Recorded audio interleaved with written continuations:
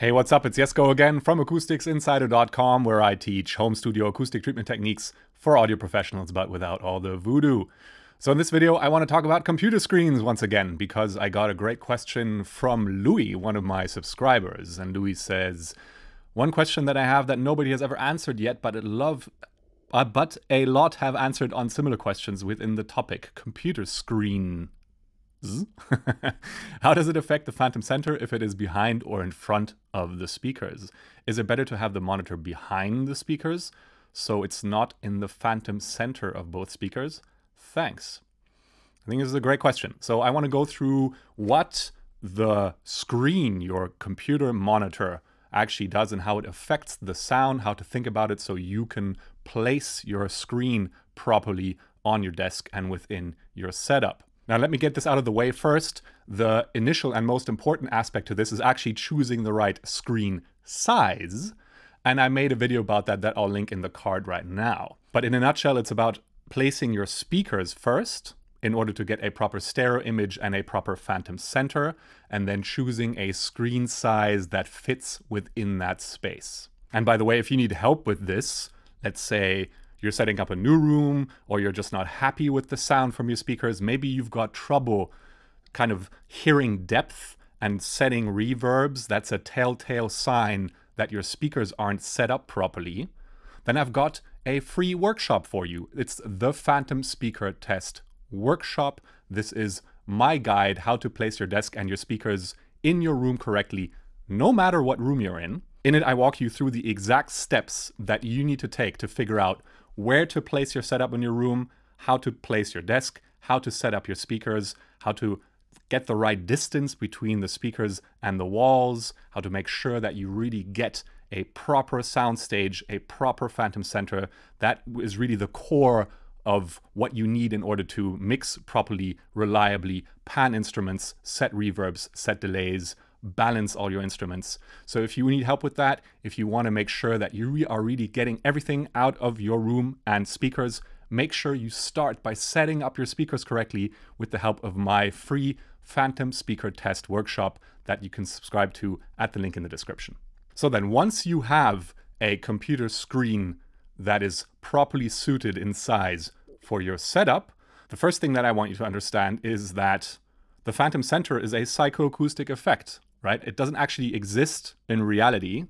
And so you can't really place your screen in the phantom center because it's the brain that creates the phantom center, both from the direct sound from your speakers and then all the energy that gets reflected back to your ear from your room within kind of the first 20 to 30 milliseconds, very roughly speaking. And then so depending on the relative timing of all that energy, the levels, so the kind of the volume at which they arrive at your ear, of course the direction from which they come, and also the frequency content of that energy, from all that our brain does something and then creates what we hear as stereo. So really the question of how the computer monitor, the screen, affects the stereo image is a question of how it affects the direction, the level, the timing, and the frequency content of all the energy that gets to your ear within those first 20 to 30 milliseconds. And as you can imagine, for a concrete answer, a very specific answer, my guess is as good as yours. Very generally speaking, though, flat screens don't have a huge impact on the sound. And that's because kind of no matter where you place it, the angles are just wrong in order to kind of properly reflect a lot of energy back to your ear. The surface area of the screen is also too small, okay? So you got to remember that sound waves only see objects that are roughly the size of their wavelength. And so with a typical 32-inch monitor, that's around 80 centimeters, only frequencies upwards of around 400 hertz can actually potentially see the monitor and interact with it. And if we look at how the dispersion character of a speaker changes upwards of 400 hertz, let me just show this to you. This is the website, the Adam Audio website, and I just pulled up the A7V because it's such a popular speaker. And The great thing about Atom Audio is that they publish all this measurement data. So let me just open this real quick. And so obviously I scrolled down to where I needed to go first already. But if we just scroll down to these horizontal isobars, these show us the dispersion character of the A7V in the horizontal plane. So what we're seeing here is on the bottom axis frequency, and then on the vertical axis the angle. And these colors indicate energy. So each step in color is a drop in 3 decibels. So let's have a look at 400 hertz, 100, 200, 300, 400. So that's around here. So we can see at 400 hertz, at around, what is that, 70 degrees off axis, we're already down by 3 decibels. By 120 degrees, we're already down 6 decibels.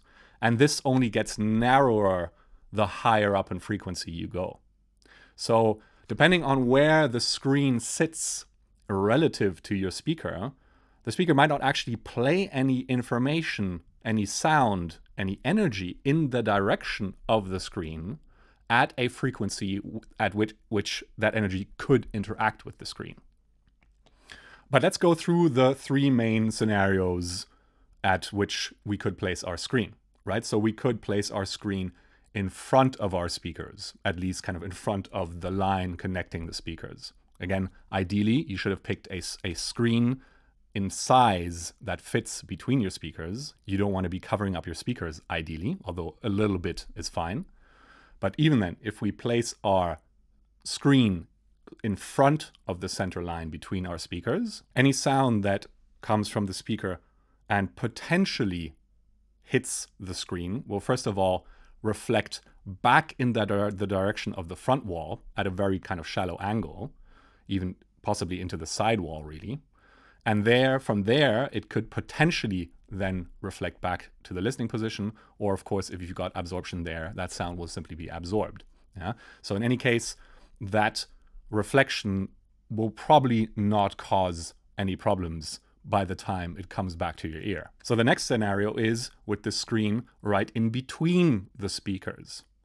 And of course here now the angles are completely wrong. Any energy that emanates from the speaker basically only sees kind of the side of our flat screen. That surface area is so small that any energy reflecting off of it is in the very high frequencies, thousands of hertz. Yeah, it's definitely not going to be an issue.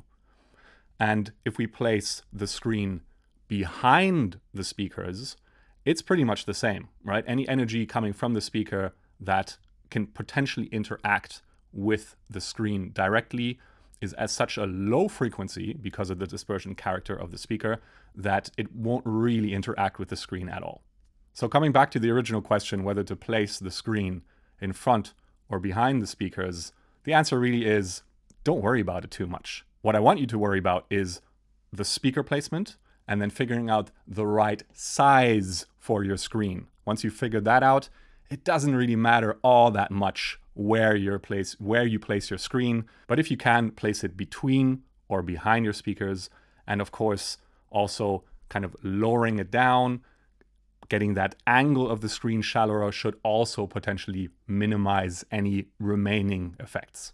And then if you want to be really nitpicky, test it, right? I'm always in favor of experimenting with acoustics. Yeah, you can't break anything. Don't worry. You will just learn something new that you can then over time integrate into what you know and understand about your room and the sound from your speakers. So if you want to, test it. Play some music, play some pink noise. If you've signed up to the Phantom Speaker test, there's a section in there that will guide you through actually setting the Phantom Center properly with pink noise. You can use that same sound to test what the Phantom Speaker sounds like, and then maybe place a heavy blanket over your screen and see what changes. And that will tell you whether the impact of the screen is significant enough for you to make the effort of actually changing anything. All right, I hope that answers this question. As always, let's get back to learning to trust our ears and having fun making music in the studio. I'll see you in the next video.